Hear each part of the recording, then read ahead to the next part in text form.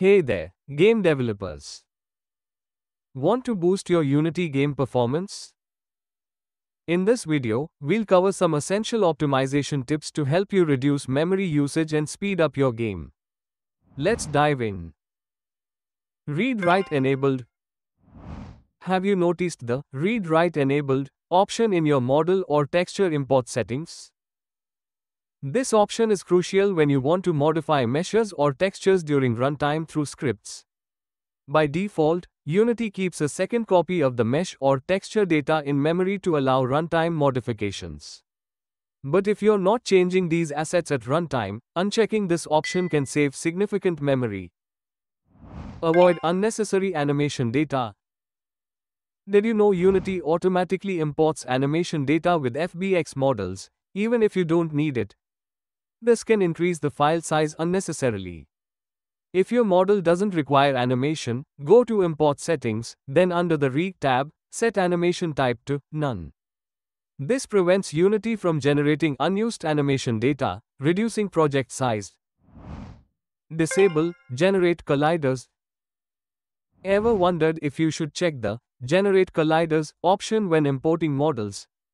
While it might seem convenient, enabling this option adds mesh colliders to every mesh, which can be expensive to process in Unity's physics engine. Instead, use simpler colliders like box or sphere colliders whenever possible to improve performance. Generate Lightmap UVs wisely. Lightmap UVs are crucial when baking lighting onto your static objects. However, enabling this option for non-static objects can introduce unnecessary vertex data, bloating your assets. Only enable Generate Lightmap UVs for objects that will use baked lighting. Reduce model size. Model size plays a crucial role in performance. Most of the file size comes from the number of vertices and faces in the model. To optimize, remove any unnecessary vertices and faces in your 3D modeling software, such as Blender or Maya. This will speed up import times and reduce memory usage. Use unlit shaders for simple objects. For simple objects that don't need lighting effects, try using unlit shaders. They offer the fastest rendering performance by completely bypassing lighting calculations, making them ideal for objects that don't need to react to light sources, like basic geometric shapes, UI elements, or flat textures, thus improving overall frame rate, particularly on lower-end devices. These shaders are much less taxing on the GPU because they don't need to calculate lighting and shadows. For UI elements or basic 3D objects that don't interact with lighting, unlit shaders are a quick way to boost performance. Generate Mipmaps for textures. Let's talk about Mipmaps.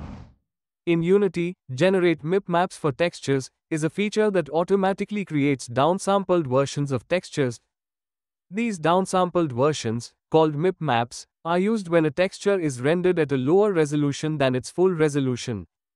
In short, Mipmaps are lower resolution versions of your textures that Unity can use when objects are far away from the camera.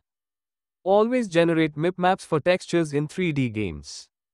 This improves performance by reducing memory usage and preventing texture aliasing when objects are viewed from a distance.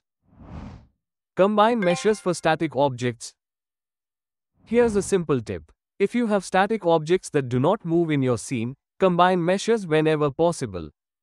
Static objects don't need to be handled individually during rendering. By grouping them together, Unity can draw them in fewer batches, saving a ton of performance. Remember, Unity's static batching feature automatically combines meshes for static objects, so use that to your advantage. Use object pooling for repeated models. Object pooling is a game changer. If you have repeating models in your scene, like enemies or bullet, don't keep instantiating and destroying them repeatedly. Object pooling allows you to reuse objects, which minimizes memory allocation and garbage collection overhead. It's especially useful for enemies, bullets, and other dynamically generated objects. Use compressed audio files. Audio files also impact your game's performance, especially on mobile platforms. Convert your audio files to compressed formats like MP3 or OGG instead of using large WAV files. This reduces memory usage and speeds up load times without sacrificing too much sound quality.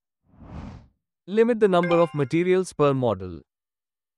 Having too many materials on a single model can cause Unity to perform more draw calls than necessary, which slows down rendering. Whenever possible, try to merge materials into a single texture or material. This minimizes the overhead and helps with batch rendering, keeping your game performance smooth. Enable GPU instancing for repeated materials. Do you have many objects using the same material in your scene? Enable GPU instancing in Unity's material settings. This allows Unity to draw multiple instances of an object with the same material in a single batch, reducing draw calls and improving performance when you have many identical objects in the scene, like trees or rocks. And there you have it. We have covered some optimization tips to make your Unity projects more efficient. If you enjoyed this video and want to support the channel, feel free to buy me a coffee at the link in description. It helps keep the content coming and allows me to improve and create even more awesome tutorials for you.